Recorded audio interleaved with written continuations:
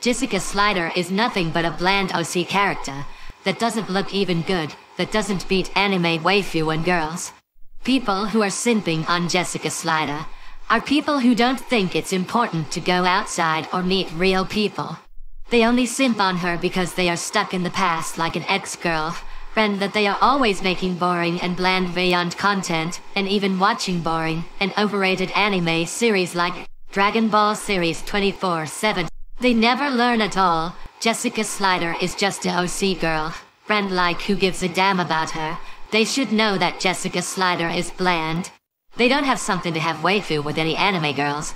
There are many waifu out there like Hanako Kusaka, Purimi Takasaki, C2, Haruhi Suzumiya, Kanata Izumi, Yuna Shizuma, Yuka Oda, Chiko Takami, Origami Tobiachi, Hatsune Miku, and much more. Even Rei Ayanami, Asuka Langley Soryu, Rimuru Tempest, Asuka Yuki, etc.